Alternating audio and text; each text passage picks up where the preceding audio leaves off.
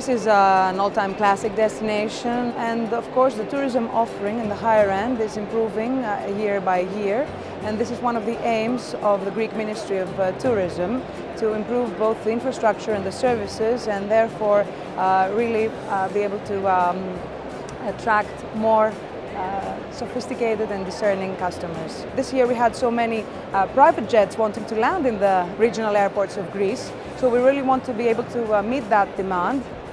And this is why we're also trying to promote all those more sophisticated and small boutique hotels in Greece. There are so many places in Greece with unique products, with wineries, where you can have a totally different experience than in other places.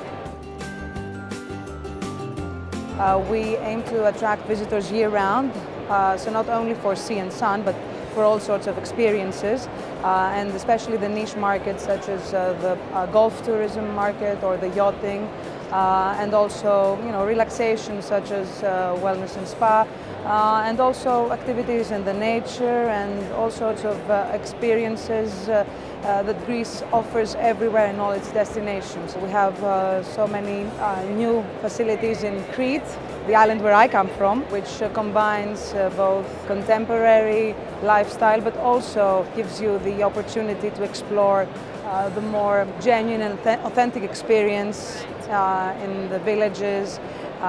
So I think that overall Greece is making a very big comeback, and this is why we're trying to promote not only the well-known destinations but also the new destinations in Greece.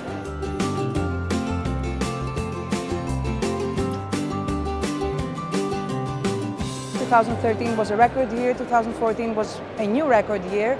We see that the trend is again very positive for 2015. Greece is not only a classic destination, but also everywhere you go in Greece, there's a correlation with a myth, a hero, a god, a story from ancient times. So I think that this is actually very fascinating. Mount Olympus really exists, and one can go there and have amazing experiences skiing or hiking or visiting the temple of Zeus.